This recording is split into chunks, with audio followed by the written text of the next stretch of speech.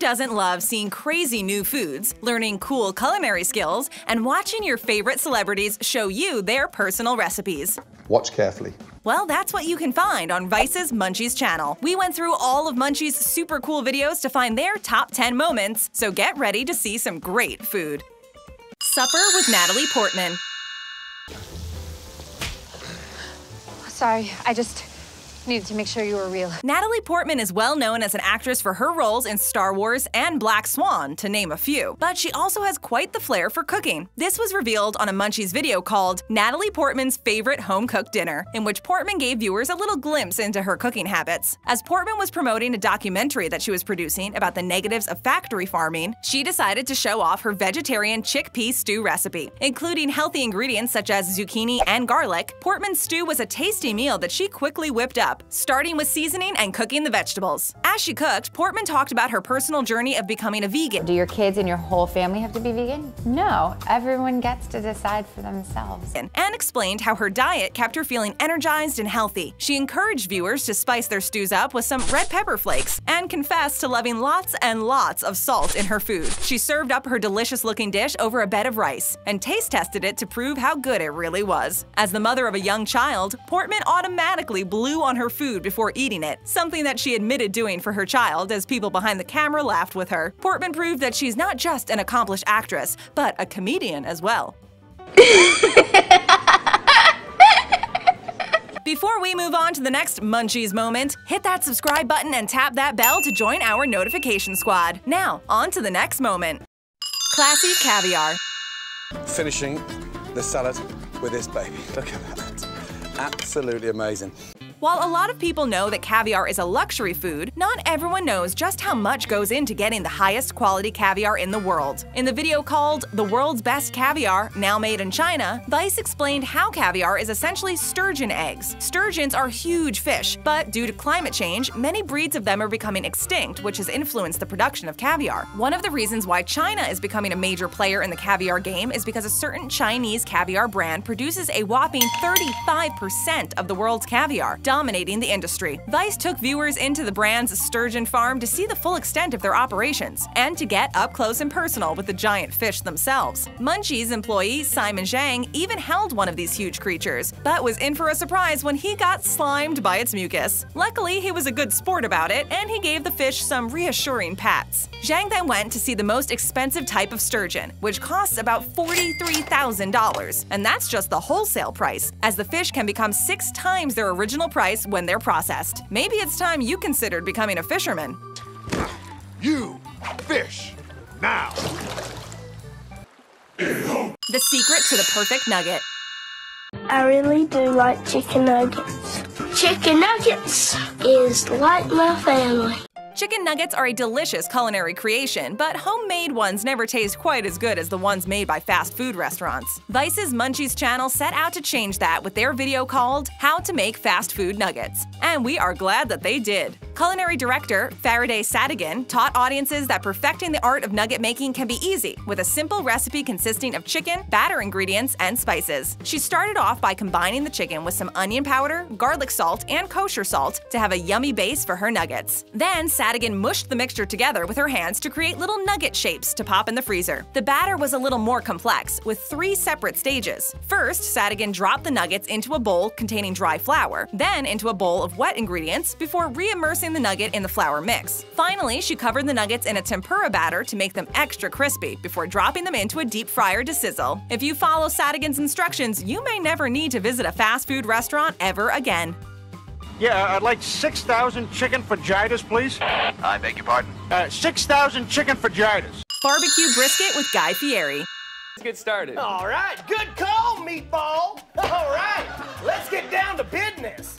Known for his numerous food shows and charismatic television persona, Guy Fieri is an expert at finding the best foods and tastiest recipes. He brought his skills to the Munchies channel in the video titled How to Make Quick Barbecue Brisket with Guy Fieri, and provided some laughs along the way. Fieri professed to his love of using pressure cookers, and was super excited to show off his barbecuing skills after he stated that he had made it into the Barbecuing Hall of Fame. Fieri set about spicing his food, adding in some fire with chili powder and cayenne pepper. After pouring the rub onto the brisket, Fieri let it heat up in his prized pressure cooker before chopping up a medley of colorful veggies. While making barbecue sauce, Fieri took the opportunity to flaunt his own brand of sauce, joking about how coincidental it was to find it waiting for him in the Vice kitchen. After adding some extra flavor to the sauce with things like ketchup and mustard, Fieri was extremely pleased with how the sauce turned out and doused the brisket in it before setting it all back in the pressure cooker. He even jumped into Vice's garden to pick his own kale for the dish, proving that he wasn't afraid to get his hands dirty. The final product was a line of beautiful brisket burgers which Fieri and his friends enthusiastically chowed down on.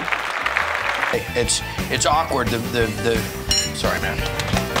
It's okay, Guy. Dining in prison. Munchies dove into a whole new world when they let viewers see into InGalera, a very unique restaurant located in Milan. Aptly named the world's best prison food, it was revealed that InGalera translates to in prison, as the restaurant's employees consists of people convicted of serious crimes such as homicide and armed robbery. While all of the workers are inmates, they still receive paychecks and pensions in order to keep them motivated and invested in the restaurant they're a part of. The inmates were extremely mature and voiced their dedication to the restaurant and emphasized the need to have responsibility and a strong work ethic. The restaurant offers inmates an escape from the mundane routines of prison life while working towards rehabilitation. InGalera is a popular success for diners, with the restaurant filling up most nights and customers leaving full and happy. Munchies' brief peek into this special rehabilitation center showed how everyone is capable of change and applauded the inmates for their efforts to grow and achieve redemption. If you're a fan of high-class food and ever find yourself in Milan, you can stop by and see it for yourself. Gusteau was right. Oh, yeah. The Pizza Man.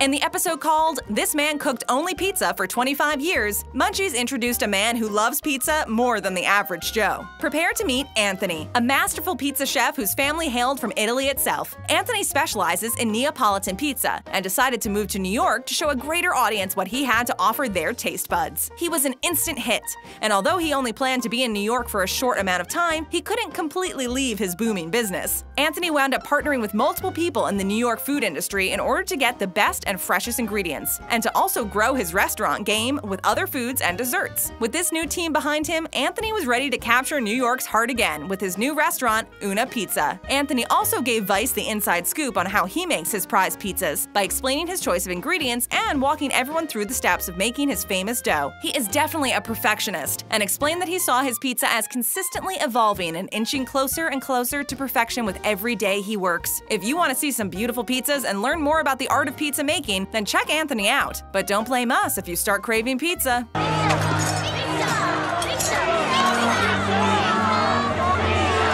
Experimental eating.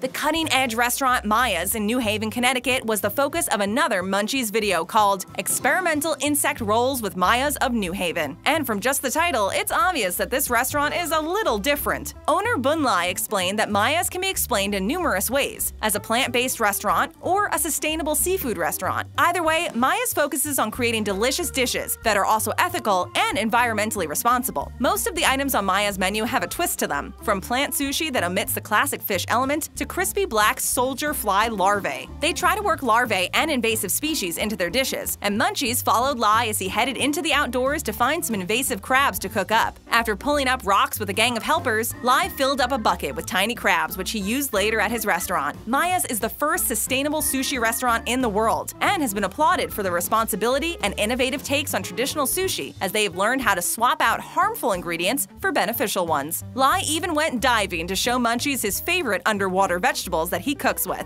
and proved that with a little bit of creativity, anything is possible. Anything's possible. Anything's possible! Dining on Woolly Mammoth. Did I hit my head? What's happening here?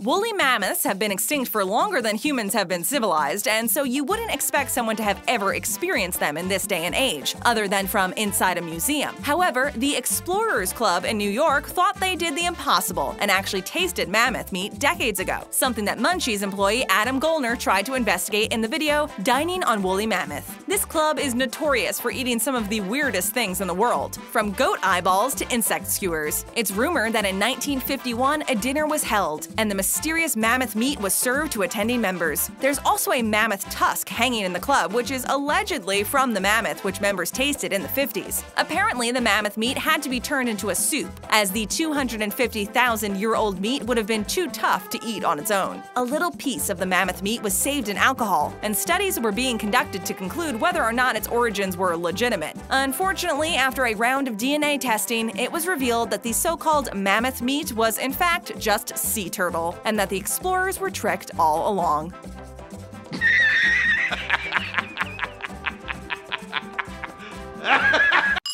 Laser bacon.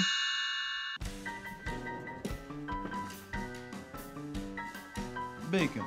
In a world of ever-evolving technology, new shortcuts are constantly being created to make everyday activities a little easier. That's what Munchies' video called Food Hacking Laser Bacon was all about. Japanese professor Kentaro Fukuchi was on a mission to making the act of cooking bacon better by using a laser cutter to fry up the meat. Fukuchi was a major foodie and was a huge fan of raw meat products, and wanted to see if he could combine elements of raw and fried food together by using lasers to cook his bacon. His goal was to use the laser to cook only the fatty, white parts of the bacon, and to leave the red meat raw to chow down on. This was achieved by using a digital imaging software to detect the different colors of meat, and then relay what parts to fry to the laser. While the episode focused mostly on Kentaro's bacon-based experiments, he was also trying to use the laser to burn designs into foods, such as sushi, to give it more personality and visual appeal. Still in the early stages of experimentation, Kentaro admitted that some of the tastes and textures were a little funky, but he was determined to keep working to make his ideal slice of bacon.